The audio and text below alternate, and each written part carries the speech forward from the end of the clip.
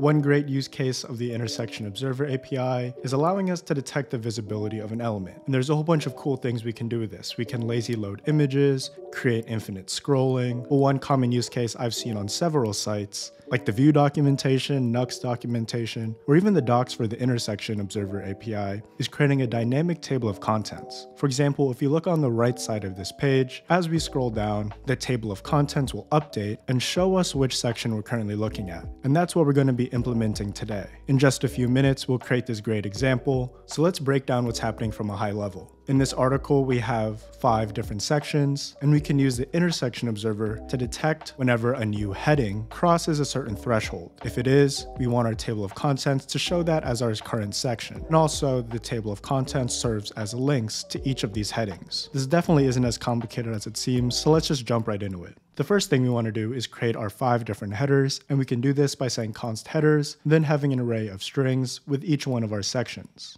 Next, let's move on to our template. Our root wrapper element will be main, and then for the left side, we want to say article, create an h1 that says my article, and then for each header in our headers, we want to create a section. So we can say section v4 header comma index in headers, and inside, let's first print out our heading by saying h2, setting our ID to index, and then printing out header inside. And setting our ID here is super important because this is how we can create internal page links to different parts of our article. After our heading, just to make our article feel more real, we'll add a paragraph of lorem ipsum text.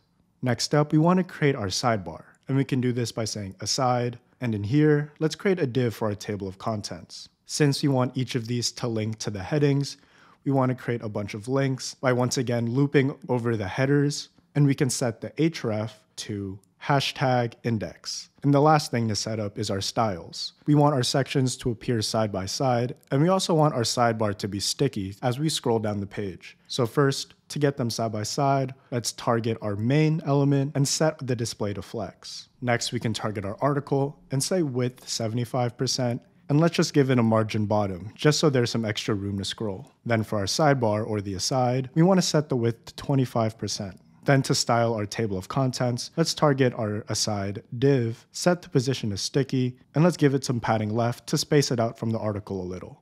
And then the last thing we want to do is style each one of our links by setting the display to block, resetting the color, removing the underline, and then giving it a border on the left, as well as some padding. And if you look at our app, here's what we have now. As we scroll down the page, the sidebar will stick, and if we click each one of the table of contents, our page will jump to that section. So now that we have our table of contents set up, how do we actually use Intersection Observer to create that nice highlight effect? What we want to do is observe each one of our h2 elements, so the headings of each section, and whenever they cross a certain threshold on our page, we want to update our currently selected section. So let's go up to our script and import ref and onMounted from Vue. To represent our current section, we can say const current section equals ref, and for now we'll just set it to an empty string. And then inside of onMounted, we can start creating our intersection observers. And we want to do this inside of onMounted so that we have access to the DOM elements of our component.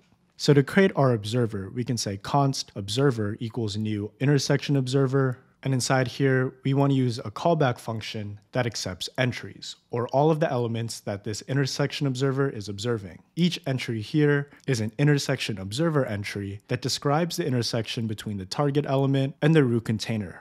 So in our case, the viewport. Since this is an array of entries, we can say entries.forEach entry to access each one. Next, we want to check a property of this entry called intersection ratio.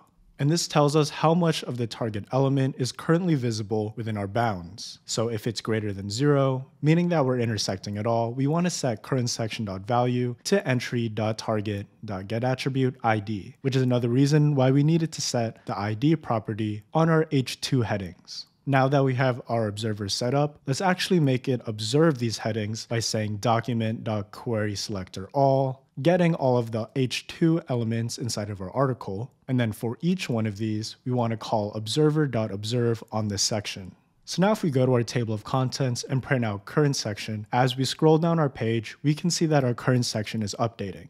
Now all that's left to do is actually style our table of contents depending on which section is selected. We can do this by dynamically binding a class by saying :class, and adding a class called active if our index equals our current section. Then inside of our styles, we can target this a.active class, set the font weight to bold, and let's also change the border color. Now if we look at our app and we scroll down the page, we can see that our currently selected section is shown on the right. I highly recommend looking through the different options for the intersection observer, but one I tend to use is changing the root margin so that our current section only changes when the heading crosses something near the top of the screen. We can do that like this, which operates like your typical CSS margin, and this reduces the threshold from checking the entire vertical screen to just this part. If you have any questions, let me know in the comments down below, but I hope you found it interesting, and I'll see you in the next one.